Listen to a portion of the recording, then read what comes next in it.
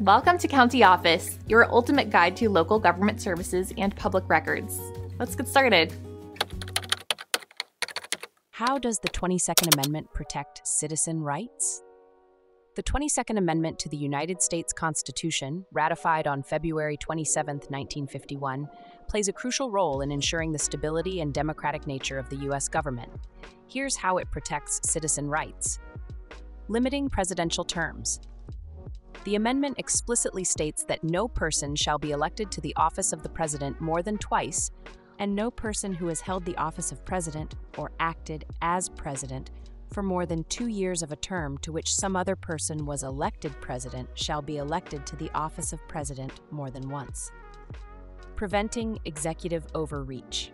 This limitation prevents any single individual from accumulating too much power and influence over an extended period, which was a concern after President Franklin D. Roosevelt served 4 terms.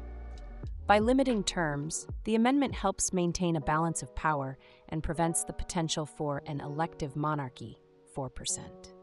Ensuring leadership transition. The amendment promotes regular transitions in leadership, which can bring fresh perspectives and ideas to the presidency.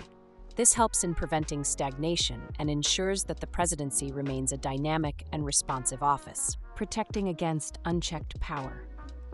By setting a clear limit on the number of terms a president can serve, the 22nd Amendment safeguards against the concentration of power in one individual for too long. This protects citizens from the potential abuses of power that could arise from a president serving indefinitely, 4%.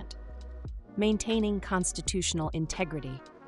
The amendment upholds the principles of the Constitution by ensuring that the presidency remains an office that is subject to the will of the people through regular elections.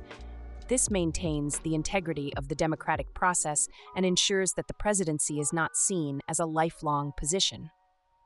Clarifying succession rules.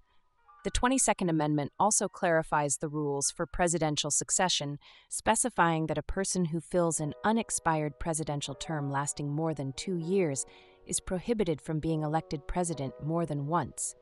This clarity helps in avoiding potential disputes and ensures a smooth transition of power.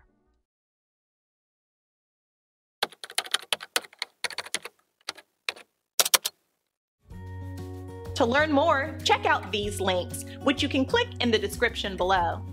And feel free to comment your questions. We're here to help. Thanks for tuning in to our video. Please like and subscribe and leave a comment below.